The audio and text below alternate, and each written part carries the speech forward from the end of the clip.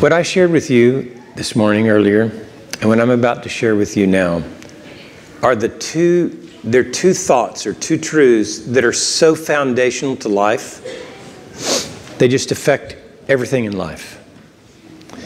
But it doesn't, but it doesn't immediately do that. You'll have to think about it and meditate on it. And what I'm going to share with you again, I'm going to share with you some seeds that you'll need to go and think about. But as you think about them, and as you watch people and interact with people, you'll be able to see these truths. And then before long, it will begin to affect the way you think and the way you respond to things. I want to talk with you about purpose. And the reason it's so important is because purpose predetermines every single thing you do every day.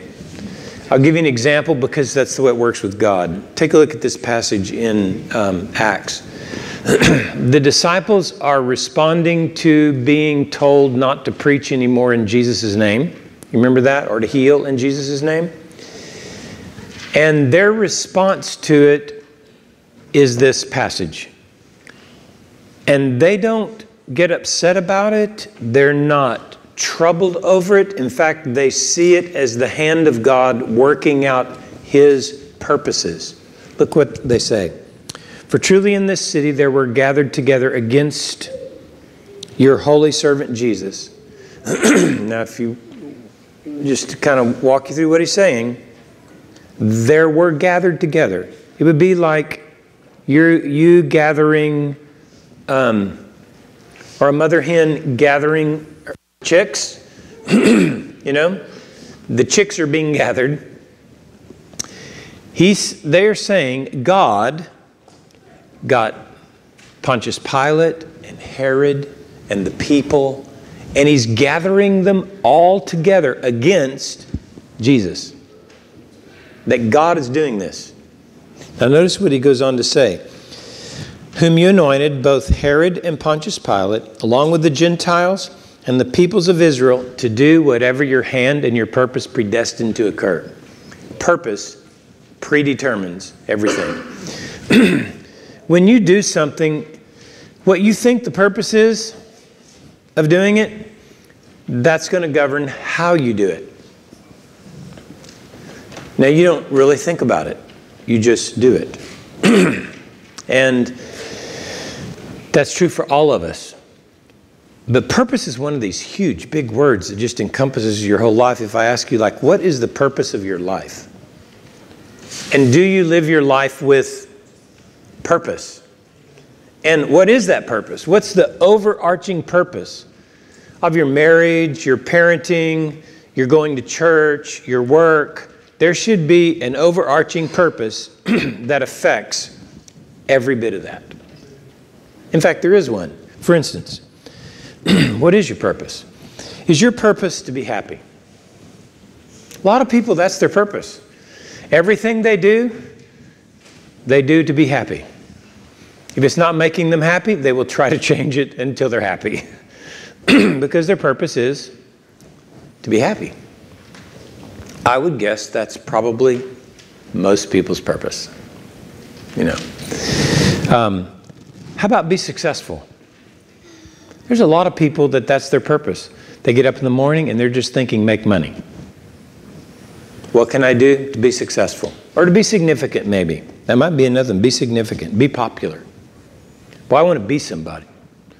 I mean, when I die, I want a lot of people to come to my funeral. You know. I don't know. People do things for different reasons, don't they? But it's the purpose that really predetermines why they do it. Okay, what you have on the screen before you now, according to the Bible, I believe this is what a believer's purpose is. The overarching purpose is to know God the Father and to know the Son.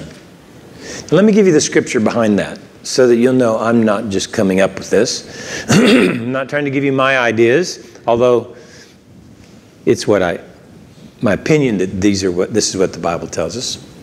And that's this. Look at Genesis chapter 1, 27. I'm going to kind of build from the beginning and take you through what took place. Big picture. It says, God created man in his own image. In the image of God he created him. Male and female he created them. Adam and Eve, the first human beings, were created with the capacity to know God. There in the garden they knew the Father and they knew the Son. The Son was the tree of life. They had that available to them. That's what it was all about, was knowing the Father and knowing the Son. Because that's what he made us for. But we know what happened. In fact, take a look at what it means to be in the image of God. Do you remember where it says, let us make man in our image? The Father and the Son are in relationship with each other. The reason God made us with the capacity to know God was because the Father and the Son know each other. But notice what he says here in Genesis 2:18. The Lord said it's not good for man to be alone. I'll make a helper suitable for him. Why wasn't it good? The reason it wasn't good for man to be alone was because he couldn't know the Father and the Son if he was alone. I'm going to let you think about that. Why would that be so? How could you know the love of the Father for the Son and the love of the Son for the Father and what it's like to be in a relationship without being in a relationship that has intimacy, where you know one another and you get to know each other and you react and respond to one another? So the reason he made male and female was so that you could know God. So you could know the Father and know the Son.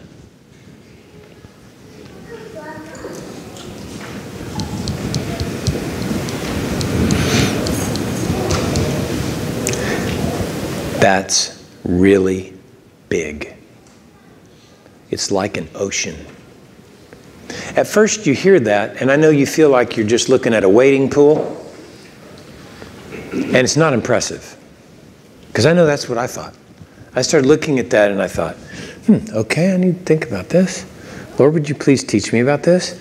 And the more I thought about it, thought about how to know the Father and the Son, all of a sudden I am in way over my head. And I realized this is going to swallow me up. It's going to swallow up everything that I am. And you'll see why as I keep going. My point is this: God's purpose, that we might know the Father and know the Son, required relationship. And that's why he made male and female in his own image. In Genesis 2:24 we read, for this reason a man shall leave his father and his mother and be joined to his wife, and they shall become one flesh. You see, the whole idea was that God's purpose from the first was to make two creatures who bore his image, the capacity to know and to be intimate and experience fellowship with him, that he put us together so we could, in that relationship, know the Father and the Son as we knew each other. Now, that's going to take a ton of meditation for you to grasp that, because it did me too. Now, I'm a little slow, so it may be faster for you. It took me weeks. Seriously. I meditated on this for weeks. It's all I did in the morning. I just get up in the morning and scratch my head and ask Jesus to help me understand this. Going off a verse which I'm going to show you in a minute, that's really the one that started it. But here's a thought. If he created us so that we might know him, know the Father and the Son, then that means everything that's ever happened in the history of mankind is for that purpose. Because his purpose predetermines everything he does. So that means that for us to know the Father and the Son, it required the loss of the capacity to know the Father and the Son. And you know how that was lost? By sin, at the fall. Notice, the Lord commanded the man, saying, from any tree of the garden you may eat freely, but from the tree of the knowledge of good and evil you shall not eat, for in the day you eat of it you will surely die. You see, the fall of man wasn't the end of God's purpose. The fall of man was absolutely necessary to God's purpose. Because how is the Son going to demonstrate His love for the Father? By obeying His Father's command to give up His life and give eternal life to everybody that God gave Him. The cross is all about the love of the Son for the Father. You want to know how much the Son loves the Father? Look at the cross. You want to know how much the Father loves the Son? Just listen to the command when the Father tells the Son to go die for you and for me. That's the love of the Father revealed in the Son. And you get to know God when you look at the cross, because you're looking at the relationship between the Father and the Son over you. Whereas you're not the big deal. He's the big deal. They are the big deal, I should say, the Father and the Son. But the love of God for His Son and the love of the Son for His Father, and thus the outpouring of the Holy Spirit, couldn't possibly be known without the loss of the capacity to know God. Because what is God going to do? He's going to restore it. I mean, look what happened here in Genesis 3:24. We all know He drove man out of the garden, and at the east of the Garden of Eden He stationed the cherubim and the flaming sword which turned every direction to guard the way to the tree of life. I mean, basically what happened was this. Adam and Eve forsook God's purpose to know the Father and the Son. When the devil came and tempted them, I want you to think through the temptation. Here's what he said. You don't think God really meant don't eat of the tree. And notice what he's saying. It's what you think is really more important than what God thinks. You know what you feel about this is really more important than what God feels about this. See, what he was trying to do was get him to switch purposes. Satan was giving him a new purpose and seeing if he would bite for it. And that was that I've been created to know me and what I think and feel. And that's my overarching purpose. Instead of, I'm here to know what the Father and the Son think and feel. So basically what happened when Adam and Eve sinned, they died and we all died with them. And with one lethal act of individuality and hostility, we lost the ability to know God. But not only that, we lost the ability to know each other. We lost the ability to know anybody but ourselves. In fact, that became our purpose. The moment you're born, you come into this world self-centered. Isn't that true? Instead of God-centered. It's like we all became spiritual narcissists. And every relationship was damaged. And we lost the capacity to know God the Father and to know the Son. All of mankind. Nobody knows Him. In fact, that's exactly what we read in Romans chapter 3. No one seeks for God. No one knows God. No one does good. Not even one. There's none righteous. We're just wrapped up in ourselves. So, I want you to notice what happened. Now, what I'm about to tell you is extremely volatile. Okay? I'm just warning you ahead of time. When Adam sinned, All of mankind lost the image of God. There is no one born in the image of God. You know, we think these innocent babies are born and they have the image of God. No, they don't. Notice what it says in Genesis 5. This is the book of the generations of Adam. In the day when God created man, he made him in the likeness. Now watch the contrast. In the likeness of God, he created them male and female, and he blessed them and named them man. That's Adam. In the day when they were created. When Adam lived 130 years, he became the father of a son in his own likeness, according to his image, and named him Seth. What is the writer trying to tell us? Not trying. What is he telling us? Adam was made in the image of God. Then he sinned. And his very first child no longer had the image of God. It had the image of Adam.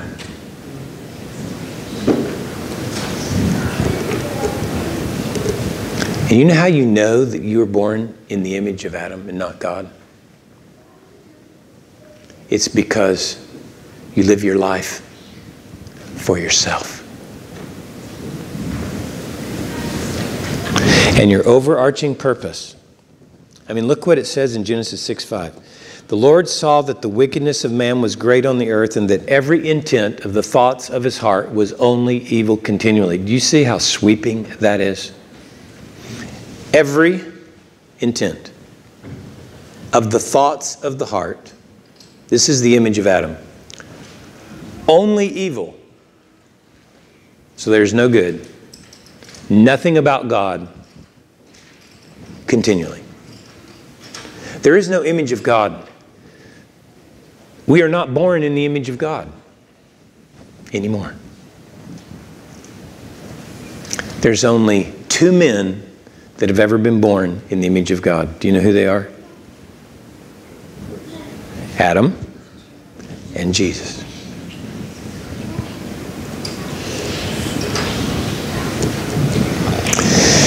Praise God for Jesus. Why did he send Jesus? A second Adam, a second man created in the image of God. Why did he do that? Well, the reason is he sent him so that he could restore the capacity to know the Father and the Son. He would completely change the way we live our lives. So here's what I want you to notice, because I want you to see the contrast, and you'll be able to identify with this. In fact, the more you think about it, the more you're going to see it. What is the sinner's overarching purpose? What was, after Adam sinned, what became our overarching purpose over our marriages, our parenting, our childrening? If that's a word. Whatever it is, it was this. It's to know ourselves. You know how you know that? It's because when things happen, you always ask, what do I think or feel? Isn't that true? I mean, you're even sitting here listening to me asking what you think or feel. And you can't help it. It just happens. However long I talk, you're going to be sitting there once it gets past what you think or feel it should be. You're going to be sitting there reacting on the basis of what you think or feel. You've always done it most of your lives because it's the purpose of your life. It's your overarching purpose. What do I think or feel? That's the question we ask. How does it affect me? Is this true, or is this just only me that thinks this way? I'm just kind of thinking you're like me. But that's how I've lived so much of my life. My wife says something and boom, what do I think or feel about it? Somebody does something, boom, what do I think or feel about it? It's not like I even have to tell myself to think or feel about this. It just comes out. It's just like in me. Your husband says something you don't like? Well, what do you feel about that? And you think about what you feel about it, and then you let him know what you feel about it. Typically. Or here's what I think. I mean, look how foundational this is. Look just how sweeping it is over our lives, how much it affects. Now, here's what I want you to notice, and this is profound. Every time you ask the question when something happens, what do I think or feel, it always, 100% of the time, leads to separation from God. You'll have to think about that. When Adam asked the question, what do I think or feel, because Satan asked him to think about what he thought or feel, where did it lead him? Separation from God. He died. The moment he went down that path, he was a goner. And we've all been goners ever since. But not only does it lead to separation from God, it leads to separation from people. When somebody does something, or somebody says something, I just want you to think about someone doing something in your life in the last 24 hours. Got it there? Get that situation in your mind? If you responded with what you thought or felt, you were dealing with being separated from them. Because if it goes with what you like or don't like or what you feel, or it's not what you think, it's going to lead you to separate from them. I mean, just think about it. If your parents, kids, tell you something that's different than what you think it should be, and then you think about what you think about it or feel about it, does it lead you to union with your parents, or does it lead you to get upset at your parents? It leads you to get upset at your parents, doesn't it? A couple in a marriage, a brother and a sister in the church, something happens, and what's the first thing we do? What do I think or feel about it? We even come to church and do that. How many times have you gone home after church and on the way home talked about what you thought or felt about the sermon? Or the morning? Or the music? It's just interesting, isn't it? Have you ever stopped to think how much we do this?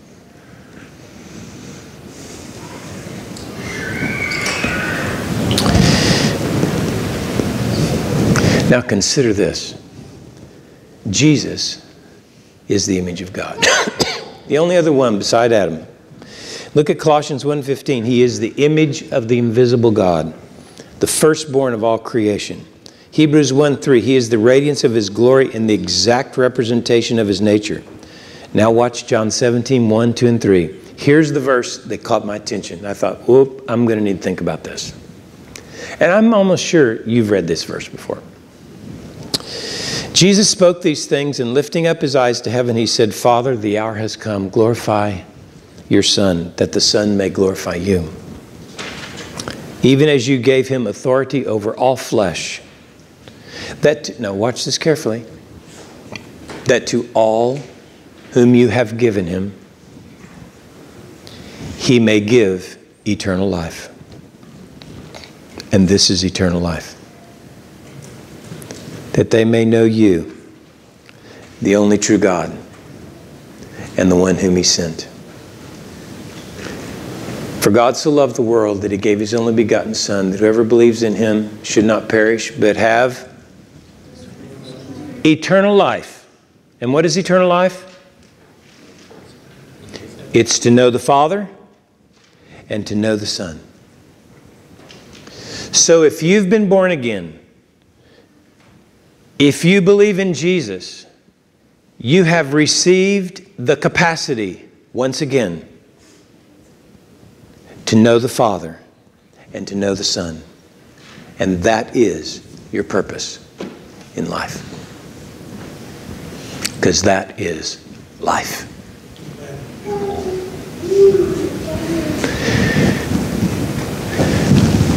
That's an ocean. That is not a wading pool.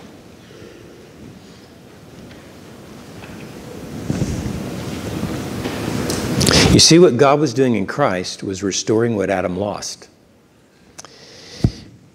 The capacity to know God the Father and the Son, the capacity to experience eternal life. So, this is what's so amazing about Jesus, is now to come to Jesus and believe in Jesus, the whole purpose isn't to get saved. I mean, it is part of it. In fact, to know God the Father and to be restored to be able to know the Father and the Son is to be saved from yourself. You see, what changes is this. Our purpose completely changes. And the redeemed sinner's overarching purpose becomes to know God the Father and to know the Son. Now, if that's our purpose, our questions change when things happen. What were our questions when the overarching purpose was to know us? What do I think? And what do I feel? So now what do you think the questions are? That's exactly right. What does the Father and the Son think or feel? When's the last time you asked that question when something happened? Just asking. I'm asking you because I asked me. And I thought, oh my goodness, I have wasted so much of my life with the wrong purpose. I just hadn't thought this through. I should be asking, how does what I do or say affect the Father and the Son? I mean, if you say you know somebody, what do you mean by that? Usually it means I know how they feel or what they think about something. If you were to ask me, what does Alma think about, pick a subject. If I knew her and I know her, I think I'd be able to tell you that. Because with my experience with her, I have learned what she thinks or feels. So when something happens, many times when things happen with her, I ask myself, I wonder what she thinks and feels. To get to know her. Because it's important for me to know her. She's important in my life. But the real questions I ought to be asking are these questions. What does the Father and the Son think or feel? In fact, not only that, but to ask, what can I know about the Father and the Son? Or I've asked questions like this. So when something happens, Father, what can I know about your love for the Son who lives in me as the Son responds to you and this situation, as he responds to this situation by knowing what you think? Lord, help me get into that thinking. Let me get into your mind. What do you think when this person says this? What do you think when this person does this? What did you think when Judas betrayed you?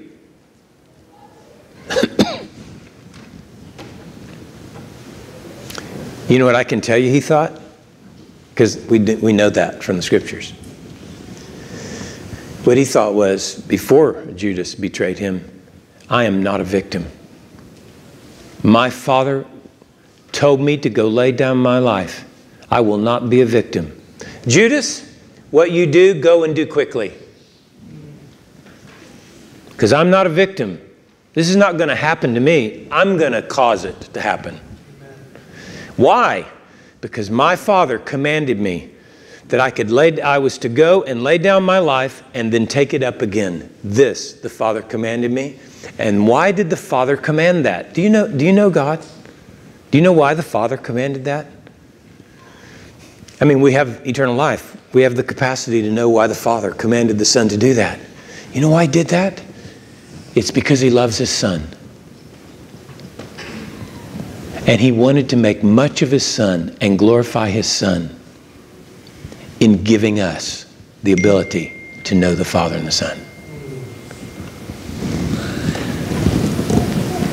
Chew on that for a while. Wow.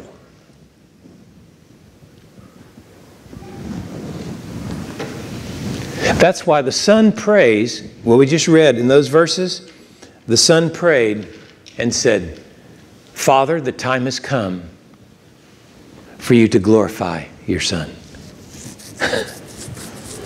And he's talking about the cross, going to the cross. And whenever he told Judas to go and betray him, here's what he says next. Now is the Son of Man glorified. Why is he glorified? It's because he's pleasing the Father, and he knows what the Father thinks about this. Because the Son loves the Father, and he knows the Father. Have you ever gotten into their minds over the cross? When you read the Bible, do you read the Bible to know the Father and the Son and to know what they think? Or do you read the Bible to know what you think and feel about the Bible? I mean, just these verses right here, I'm pretty sure there's some verses we read just a moment ago that you've probably even changed what they said because it didn't match what you thought or felt. I mean, like for instance, let's just back up here. How about this one? Even as you gave him authority over all flesh, that to all whom you have given him, he may give eternal life. What do you think about that? Just read it. Well, if you're like me and like most self-centered, man-centered people, we will say, why didn't you just give everybody to him? Why doesn't he give eternal life to everybody? I mean, he has authority to give eternal life. Why doesn't he just give eternal life to everybody? I mean, this is terrible. There's something in my self-centered mind that says, God, what are you thinking? That's not fair. Now, why would I feel that way? Because when I'm reading God's Word, you know what's most important to me? Are you beginning to figure it out? What's most important to me is what I think or feel about what God thinks and feels. I'm more concerned about knowing myself than I am about knowing God. And I will worship me before I will worship God. That's the main theological debate problem. Just pick your denomination. Because all these denominations are all there because they're all focused on what they think or feel about the Bible and what God thinks or feels. What should we be doing when we come to Scripture like this? What questions should we be asking? What does God think? It tells me what God thinks. Right there. And it's not what I think. But then the Bible tells me my thoughts are not his thoughts and my ways are not his ways. Like, duh. I should have figured that one out. But you see, these are the questions we ought to be asking. And watch how profound this is. If we will ask these questions when things happen, it will always lead us to union with God 100% of the time. Guess what else it will do? It will lead us to union with people. Because even the most horrendous act against my body that could possibly be done does not thwart my purpose to know the Father and the Son. Because when I know the Father and the Son and a person is about to kill me, you know what will come out of my mouth when I think about what God thinks? It will be, forgive them. They don't know what they're doing. Because that's what God thinks. And I will see the love of Christ and the compassion of Christ for a bound up sinner that needs to know the love of God while he's killing somebody.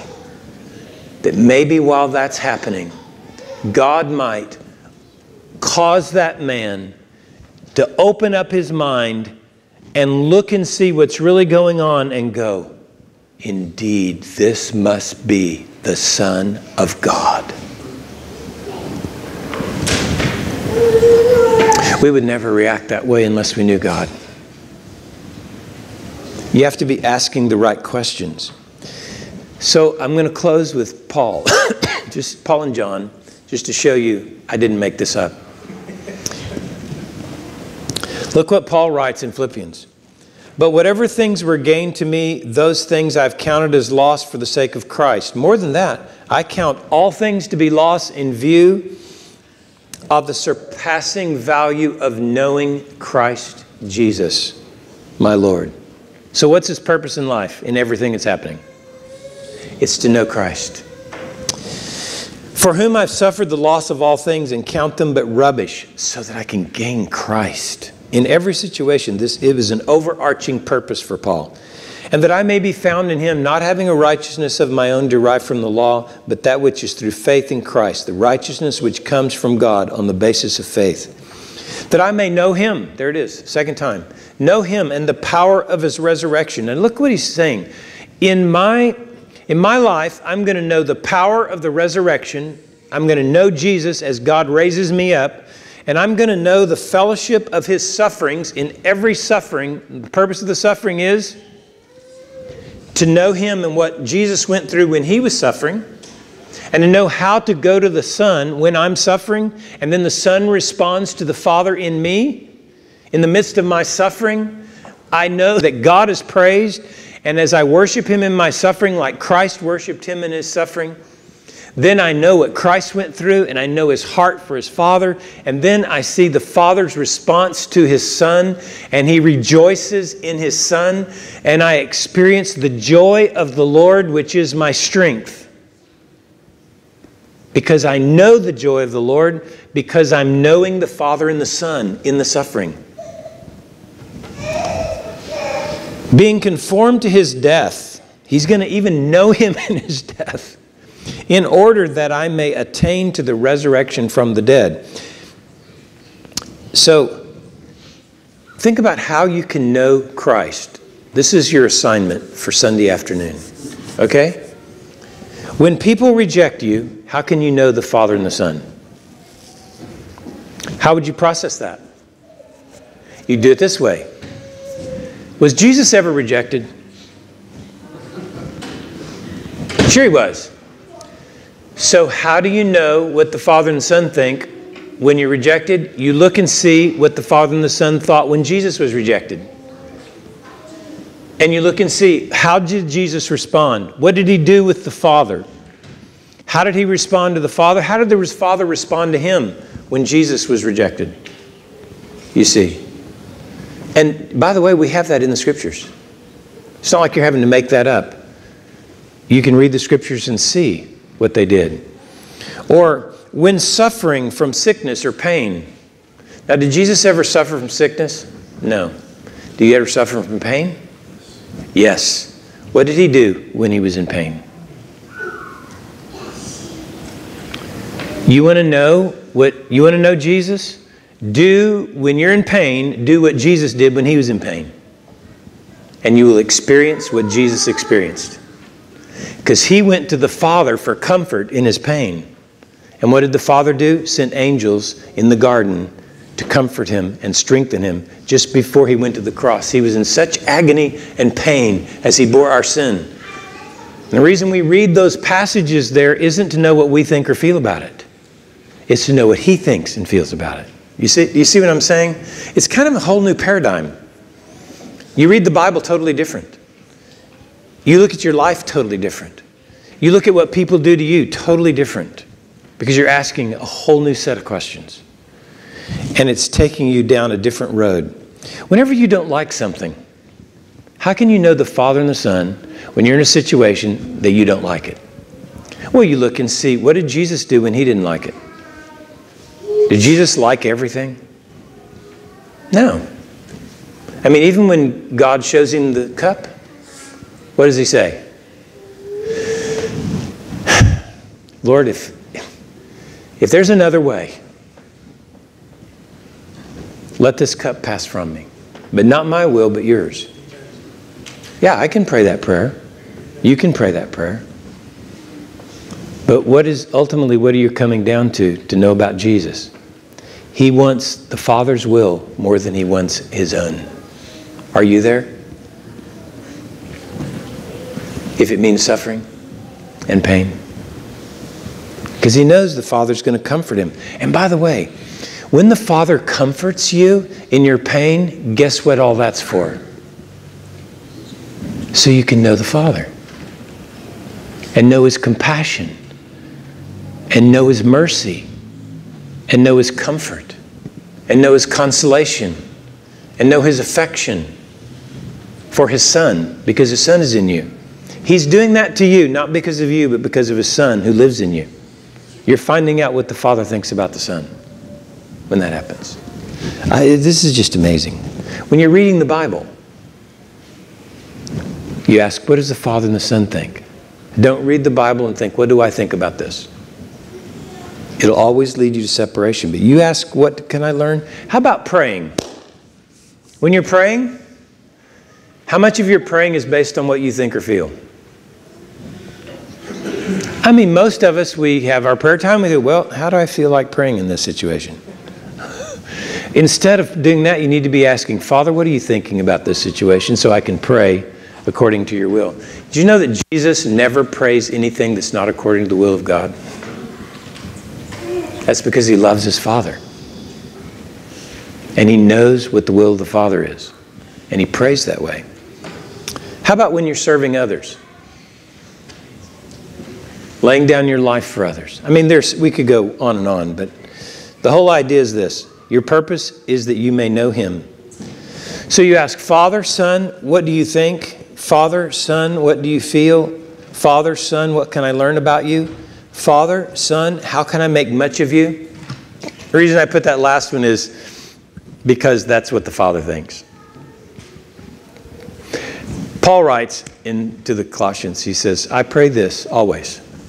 I pray that you be filled with the knowledge of His will in all spiritual wisdom and understanding, so that you can walk in a manner worthy, pleasing Him in all respects, and bearing fruit in every good work.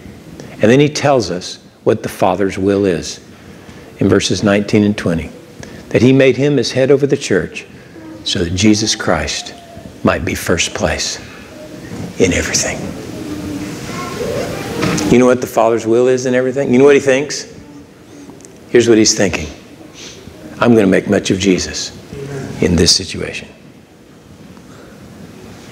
You know what we typically think? How can I make much of me in this situation? Can you see the difference, the contrast? And it all has to do with purpose, because purpose predetermines everything. It determines our reactions. Father, Son, how can I know and reveal your love? So Paul finishes, not that I have already obtained it or have already become perfect or mature, but I press on so that I may lay hold of that for which also I was laid hold of by Christ. Why was he laid hold of by Christ? Eternal life, that he could know the Father and the Son. Brethren, I do not regard myself as having laid hold of it yet, but one thing I do, forgetting what lies behind and reaching forward to what lies ahead, which I want to suggest you do that. Just forget all the times that you've always asked, what do I think or feel? I mean, you've done it a lot. Well, don't let that bum you. Don't let it just discourage you that, oh my goodness, here I am this old and I'm just now hearing this. Are you kidding me? Forget what lies behind. Now you've heard. Amen. From this point forward, press on. Amen. You were made to know the Father and the Son. He says, I press on toward the goal for the prize of the upward call of God in Christ Jesus. I'm going to press on to know the Father and the Son in everything I do. And then when I get to the end of my race, I will go into the presence of God and I will see Him as He is, and I will know Him fully. That's where we're going. We're just in process. That's why Jesus saved us. Not so we could know ourselves, but so we could know Him. So what do you think about this? Oh, no, that was a stupid question.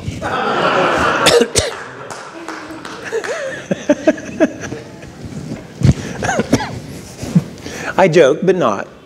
What do you think? What do you think God thinks about what you've just heard?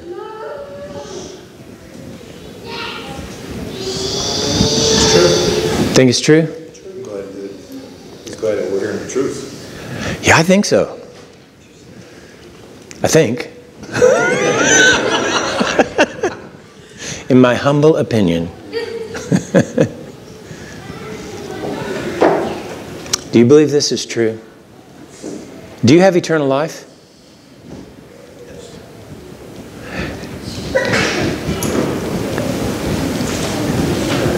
You know how you'll know? You'll start asking the right questions when things happen.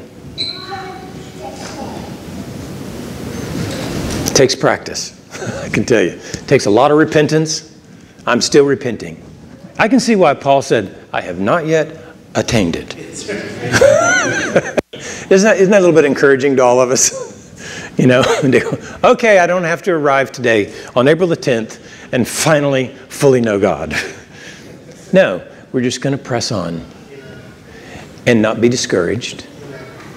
But let's repent of living our lives asking what we think or feel when things happen. Now, here's one of the last thing I'll say to you.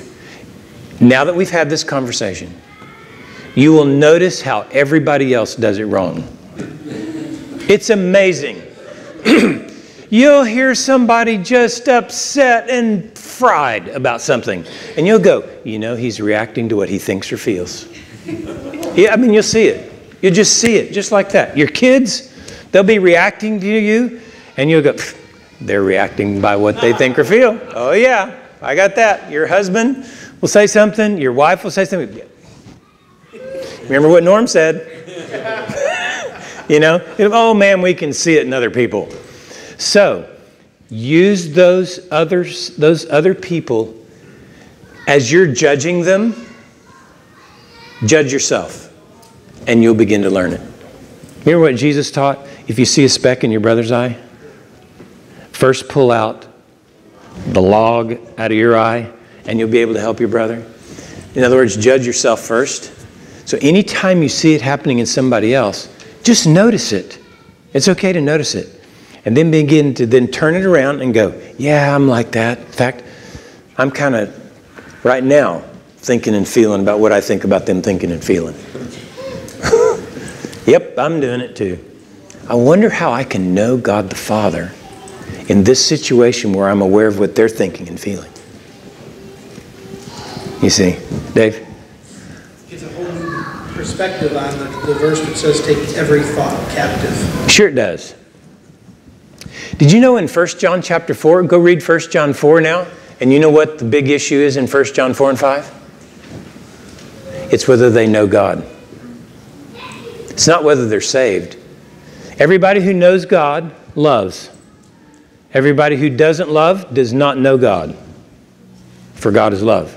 And if you knew God and what He thought and what He felt, you'd forgive and you'd love each other. Just that simple. Wow, this is profound. So I'm still working on it. I hope you will now begin to work on it and, pray about it and just let Jesus teach you about Himself. Next time we see each other, either here or in glory, I'm going to be so excited. I know I am. You're going to know Him better than you would have had I not been here today. I'm going to trust God for that. Because you're going to think different.